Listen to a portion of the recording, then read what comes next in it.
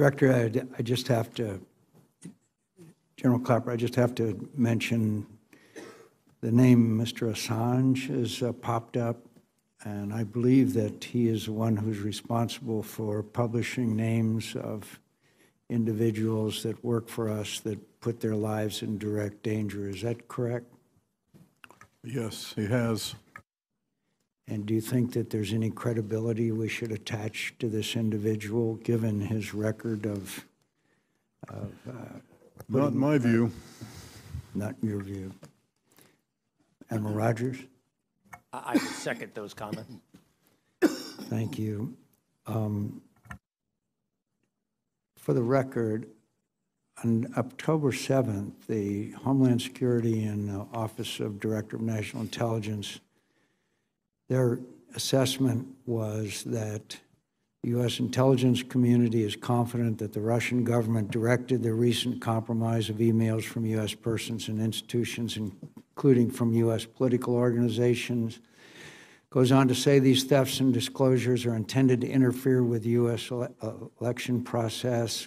Quote, such activity is not new to Moscow. Russians have used similar tactics and techniques across Europe and Eurasia. Quote, based on the scope and sensitivity of these efforts, that only Russia's senior-most officials could have authorized these activities.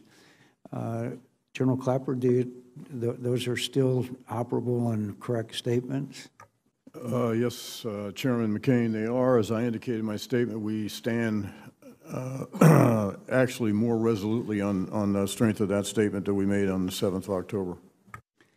I thank you. And so really what we're talking about is if they succeeded in changing the results of an election, which none of us believe they were, that would have to constitute an attack on the United States of America because of the effects if they had succeeded. Would you agree with that? First, we cannot say they did not change any vote tallies or anything of that sort. Yeah, I'm just talking. We have no way of gauging the impact that certainly the intelligence community can't gauge the impact it had on choices the electorate made. There's no way for us to gauge that. Whether or not that constitutes an act of war, I think, is a very heavy policy call that I don't believe the intelligence community should make, but it's certainly would carry, in my view, great gravity. Thank you. Admiral Rogers, have you seen this problem in your position getting worse or better? In other words, it's my information that their techniques have improved, their capabilities improved, the degree of success has improved. Is that your assessment? So I have publicly said before that the Russians are a peer competitor in cyber. If you look broadly beyond the Russians to cyber writ large, the level of capability of nation states and actors around the world continues to increase. I can't think of a single significant actor out there who is either decreasing their level of investment, getting worse in their tradecraft or capability, or in any way backing away from significant investments in cyber. And with all due respect to you, Mr. Secretary, I have not seen a policy. In other words, I don't think any of our intelligence people know what to do if there is an attack besides report it.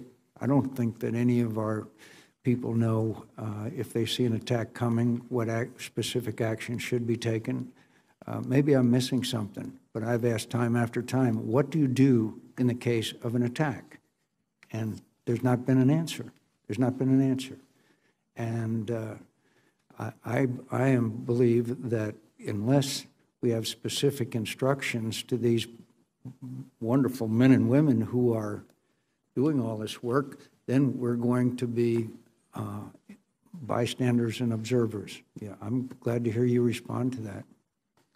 Mr. Chairman, you're right that we have a lot more work to do to put the right deterrence and response framework in place on cyber. This is somewhat of a new domain of operations and, in some cases, warfare. And in my personal opinion, the next administration would be well-served to focus very early on those questions of continuing to develop our overarching policy, a comprehensive approach, and a increasingly robust and refined deterrence framework. Thank you. Finally, Director and Admiral, would it make your job easier if you didn't have to report to 7 different committees? Chairman McCain, my hands have been slapped before when I ventured into the delicate area of congressional jurisdiction, so for Even in the last remaining 15 days that I'm in office, I don't think I'm going to speak to that. Afterwards, that might be different. Well, we'll look forward to calling you back. Admiral Rogers? Should I second the comments of the Director of National Intelligence? But it does make it difficult, doesn't it, with the, it's not exactly stovepiping, but overlapping jurisdictions, I think makes your job a little harder, doesn't it? I mean, in all candor, Admiral. I mean, the way I would phrase it is, I think clearly an integrated approach is a key component of our ability to move ahead here. I would say that in the government, in the private sector, there's no particular one slice where that's not applicable. Thank you.